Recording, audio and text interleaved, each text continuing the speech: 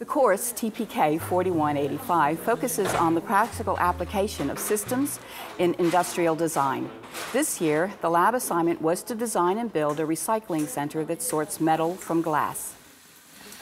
This is the beginning of the factory. I will put different kind of inputs inside, rectangles, balls, in this box.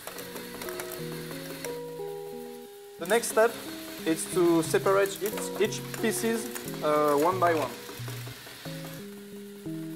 The students follow a disciplined process that begins with understanding their problem domain, material recovery.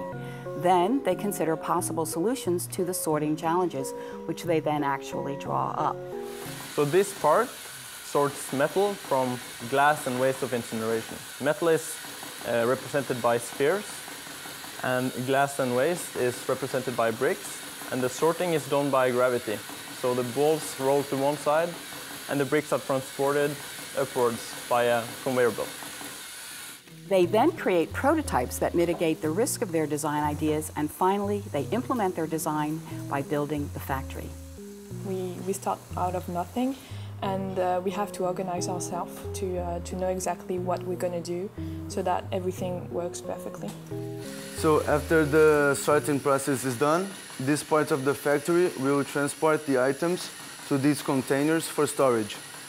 Once the containers are full, they move out, and the next container follows up to be filled with the next transported items.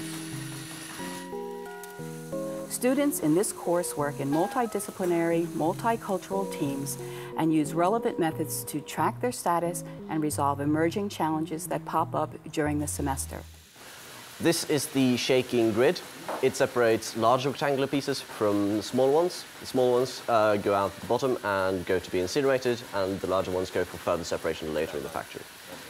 So from the shaker, we have the two different types of glass that come in. We then have a conveyor belt that brings it on top. And then we're going to use gravity to sort them by weight. So the colored glass is going to go down with the scale, and the uncolored glass is going to stay on top. They use Lego Mindstones to build the factory, which includes basic programming of sensors and motors. This year, one team served in the role of system integrator, which helps all the groups to keep track of their interfaces and communicate with each other.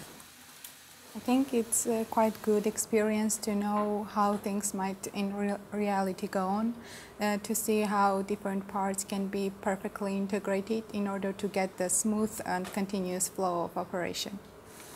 So we take care of the delivery of the glass, different types of glass. One type of glass is takeaway with a truck which I control. And the other type of glass is the takeaway with a big truck. This class has helped me get a more holistic view on solving problems. And the systems thinking and the systems engineering method, being able to use that both in applying for jobs and in case solving on interviews has been really useful. This year also, a record number of students have taken this course, and the resulting sophistication and complexity is a result of many hours of concentrated, hard work.